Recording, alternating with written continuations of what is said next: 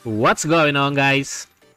It's your boy Adjen back again for another Alchemy Stars video, and for today I will be trying to get my hands on a copy of Sanae, and hopefully I would not regret it, because aiming for a featured 5-star is really not recommended in this game, since the rates for getting a 5-star is pretty low, pretty horrendous. I've seen a lot of players raging for not getting a featured 5-star when they spend a lot of lamb ambers or special starters just to get a copy of one featured 5-star. Hopefully I will not be included in those kind of demise. Hopefully I can grab Sanae barely early on, since I really want to save my resources for the upcoming collaboration.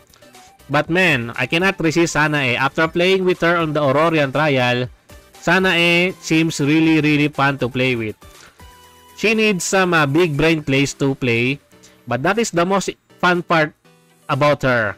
That is why I really want to get a copy of her. So without further ado, let's get right into the summon. But wait, let me get some special star players here, because I really want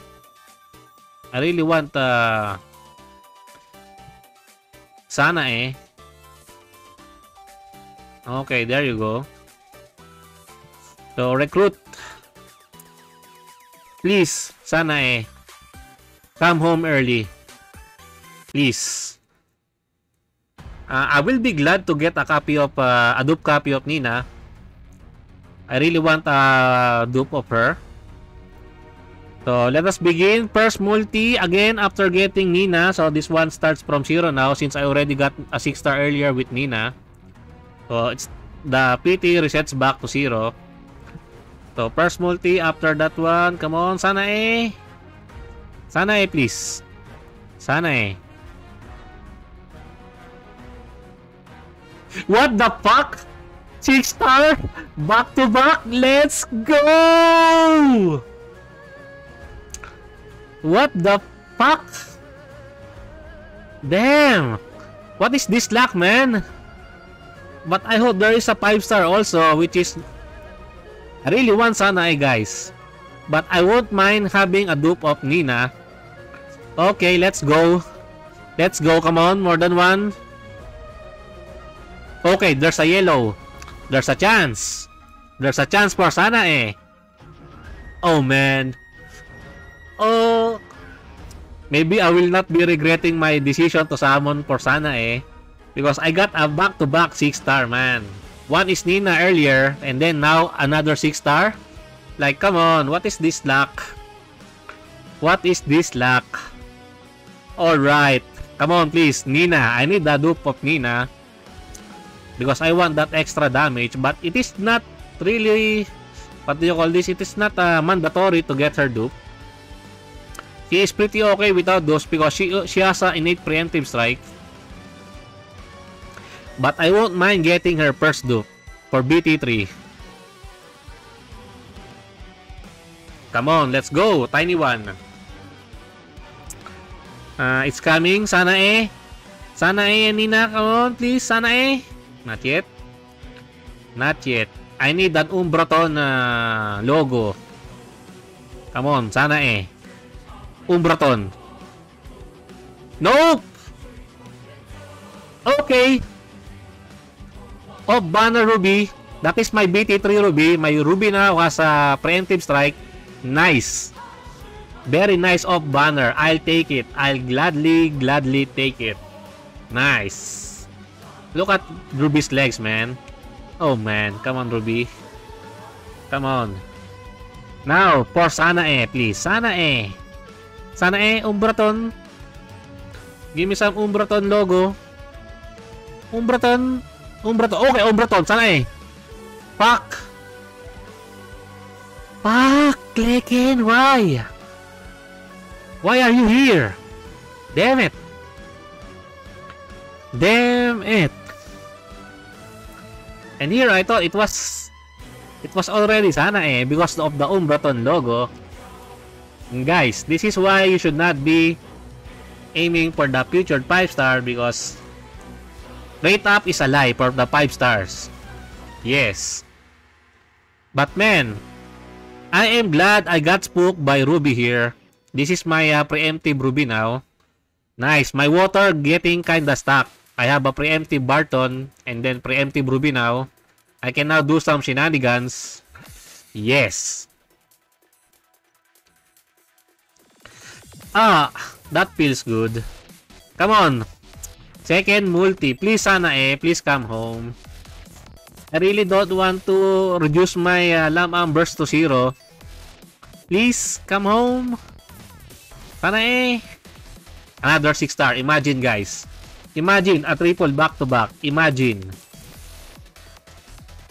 Is it possible? Triple back-to-back 6-star? Nope. Nope. Come on, Ajen. Your luck is done.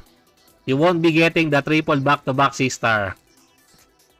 Double back-to-back is pretty nice. And that is fairly enough. Come on. Just I want Sanae. Come on. More than one. Only one. Fuck. Come on, Umbraton.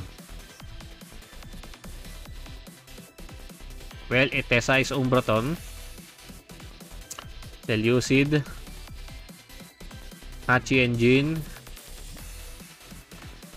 I'm getting so many Umbratons here. I am getting so many Umbraton characters here. Is it a sign? Is it a sign? Come on. Sanae. What? Triple Unimet in one multi? The fuck? Sanae. Come on, please. Please come home, Sanae. I don't want to spend more. Sanae, please come home. Sanae, Umbraton. Fuck yeah. Damn it. Damn it. Damn it. Damn it.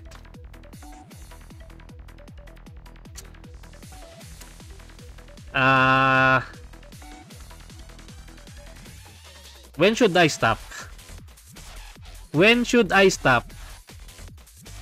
How much lang members left? 19k. Maybe when I get another 6-star, I will stop. Yes. If I can get Sanae, then it is what it is. But if I can grab her, then yeah. Fuck yeah. Okay. I will stop once I get another 6-star. That is my limit. That is my limit.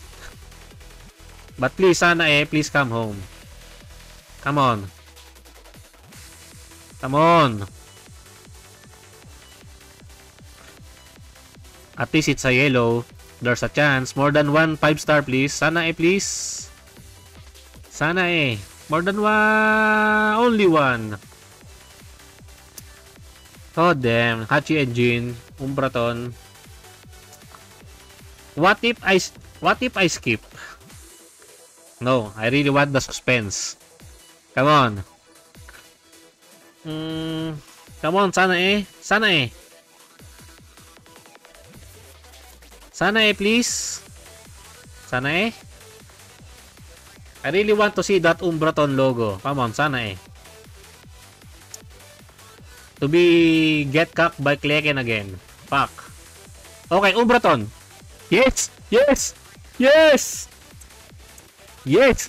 Finally! Yes, I'm done. Okay. Got one copy of Sanae and of banner 6-star. Let's go. Let's fucking go. Yes.